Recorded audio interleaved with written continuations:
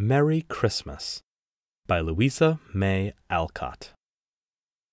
In the rush of early morning, when the red burns through the gray, and the wintry world lies waiting for the glory of the day, then we hear a fitful rustling just without upon the stair, see two small white phantoms coming, catch the gleam of sunny hair. Are they Christmas fairies stealing rows of little socks to fill? Are they angels floating hither with their message of goodwill?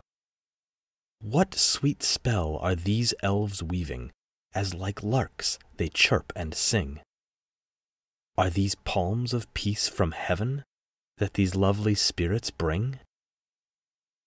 Rosy feet upon the threshold, eager faces peeping through. With the first red ray of sunshine, chanting cherubs come in view. Mistletoe and gleaming holly, symbols of a blessed day, in their chubby hands they carry, streaming all along the way.